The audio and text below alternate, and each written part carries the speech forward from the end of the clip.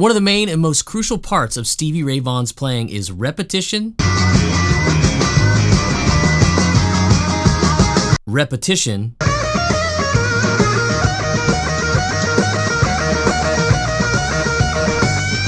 and more repetition.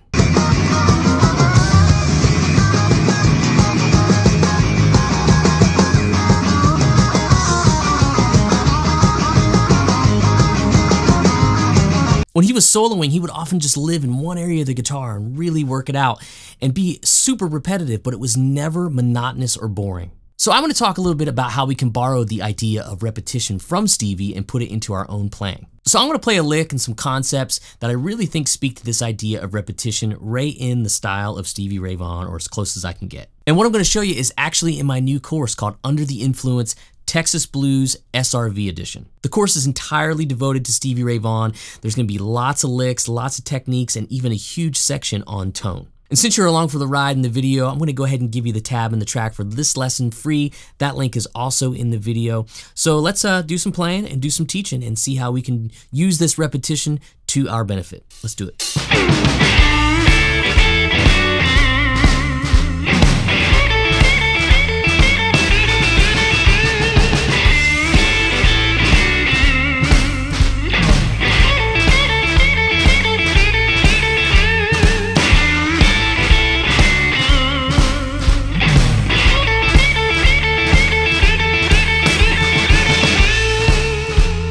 So some SRV inspired stuff there, double stops obviously, but a lot of that repetitious stuff in A minor pentatonic. That's where we're living.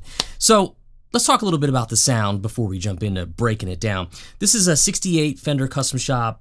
It's the Mike Landau version. Feels very much like 68 or late 60s Strats I've played. For now, it's the kind of best Fender guitar I think I've ever had. I put Lawler pickups in it. This is a special 64 set.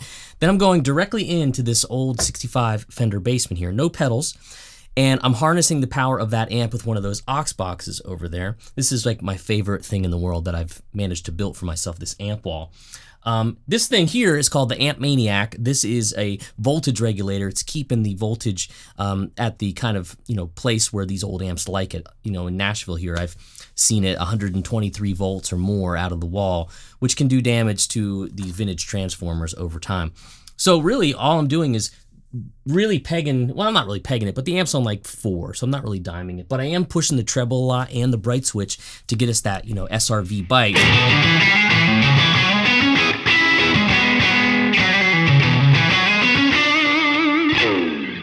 It's going into the aux box, which is providing the cabinet simulation and a little bit of plate reverb as well. They actually had a preset called Texas Lenny that I used and manipulated. One other thing I do when I'm doing this kind of stuff, and I want to be really in the SRV world, you got to have your guitar tuned flat, and Strats just sound awesome tuned flat. I'm in standard right now, but the Digitech Drop pedal will get me there. So check this out. I can actually take this guitar, I can click this and have it go down a half step with little to no latency. And when I play that Stevie Ray stuff,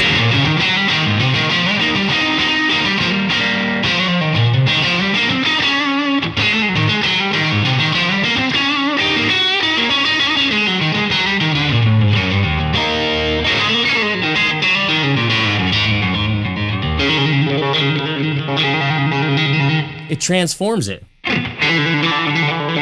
It's just not the same. I mean, we put that on, we do a little, yeah.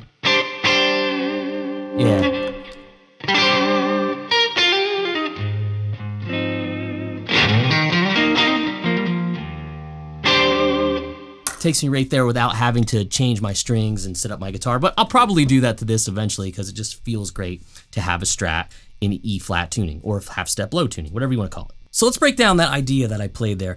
It's all out of A minor pentatonic. We're just going to start there because a lot of us know that already. And what I did was I started with this kind of classic blues bend into a double stop, which is just on the 5th fret. Let me get on camera too a little bit better for you guys. 5th frets, 1st and 2nd strings. Now I'll play that twice. Bend up. You can see I'm using my volume control to kind of give me a cleaner tone. And I'm gonna go in detail in the course. I do this lick again in a different key. So if you jump into the course, there's lots of detail there, longer lessons. So we bend up a whole step. When we release that bend in that string, it falls into our first finger, and if you do it right, it should actually kind of mute that string. Then what I do is I'm gonna play on the 7th fret, 2nd and 3rd string.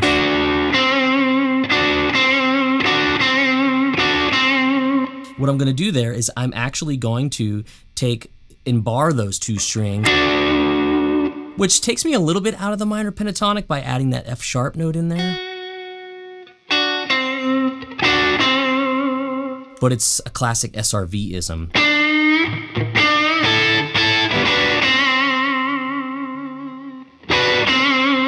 And then that big vibrato, I do a big vibrato lesson in the course too. And it's on the 3rd string C note there.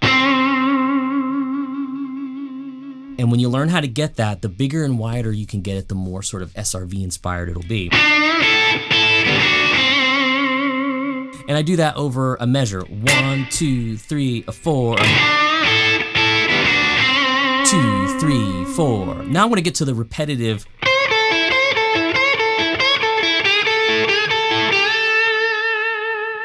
And all that is I'm gonna start on the C, on this high note here on the 1st string, 8th fret. And we do what I call a little quarter step bend. It's barely a bend. And what you have to do is bend and then release to that 1st string, 1st finger, 5th fret A. And then toggle it down and grab the E note on the 2nd string, 5th fret. What I might do if you're just getting started with this kind of stuff and it feels kind of challenging, just go and get that sequence happening of the C, A, E, 8, 5, 5. When that feels good, and there's no harm in doing something over and over and over again. This whole lesson is about freaking repetition. So take that little piece and really get it, because you're gonna use it everywhere. So, and when you feel good about the sequence, then add the bend.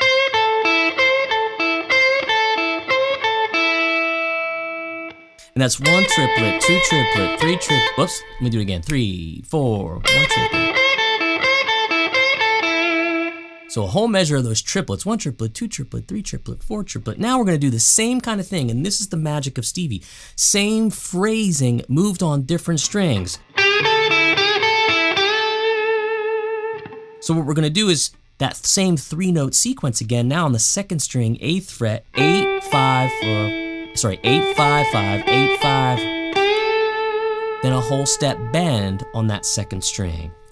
Now, I'm not so much of a devotee that I'm using 13s. These are 9-gauge strings because I have to play this guitar in all sorts of varieties of things, and I can't have one that's really gonna beat the crap out of my hands. If I played 4 nights a week with this stuff, then I would, get up to that level.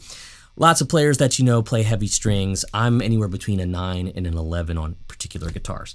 You do what works for you, okay? And there's a whole discussion in the course about tone and strings and guitars and all that stuff. So that second part, it's the same idea, but again, please see the repetition and why this is beautiful.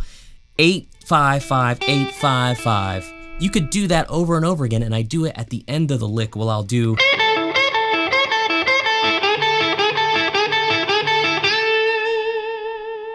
And those little snippets I shared at the beginning of the video are the inspiration. And that's where I got this kind of a thing from. So work on one.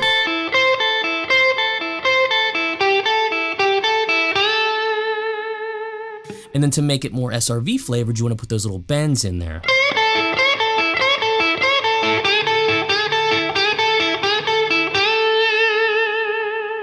And you can take that concept and put it in other spots.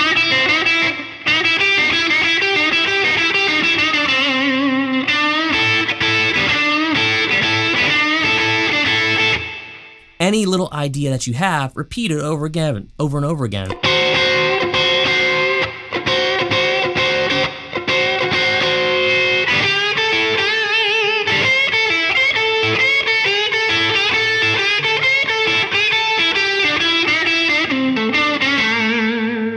You hear him do it all the time, even when he's doing things like...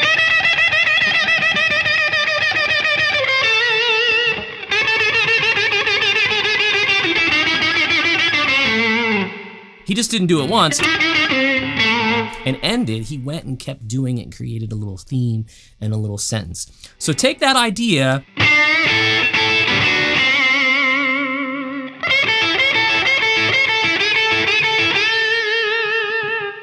and just take a snippet, and that's all you need sometimes to really get into a player's style in their brain, in their hands, and all that kind of stuff. So if you got a Strat, if you got a Fender style amp, I talk a lot about that stuff in the course. You can dial up some fun tones like this. There's some little tricks and secrets to doing that, whether you're using a real amplifier or a modeler or some pedals. There's a lot of ways that we can get that sound and then put the licks to it, and then you're on your way. Easy as that, right? Anyway, I hope it helps. Like I said, the course adds a lot of that kind of stuff if you're interested in checking that stuff even more. But more so, make sure you grab that link in that track. It's a lot of fun stuff there, and I hope you see that you can add some of this stuff to your playing, particularly from the angle of being repetitive. Create something, repeat it, move on. Create something, repeat it, move on. If it's good enough for Stevie, it's good enough for us. I hope you dug it. Don't forget to get all the goodies below with the links. You check out the gear too. I put links for the drop pedal and the aux box. All right, that's enough for now. I'm going to go practice some SRV. I'll see you next time.